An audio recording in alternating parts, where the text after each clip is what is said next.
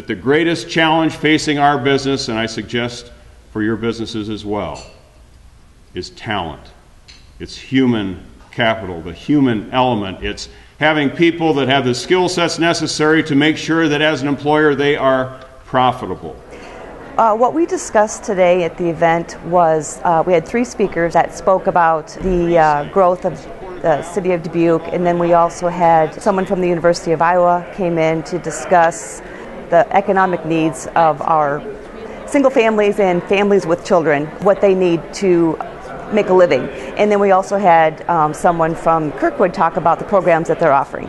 So within our table discussion, we talked about that one of the areas that the employers could do is they could improve their starting wage, and that would help everyone who's looking for a job and those who are starting to work in the area. In our discussion today, we covered where we are missing. We aren't connecting the dots. I had several leaders at my table, and we got the conversation started, but we really felt we need regular conversations to keep this going. The overall focus was the dots are not being connected. Is it the community? Is it education? Is it the business world?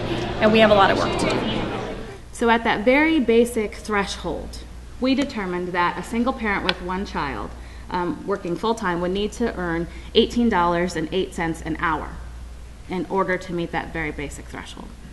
A lot of it was focused on the education, really focusing on getting involved with the younger children, K through 12, and coordinating with Kirkwood or even secondary education in trying to spark interest in various fields, and also with the organizations getting involved in educating and telling children what's out there for employment. And there's a lot of people in the audience that are really passionate and motivated to get this done.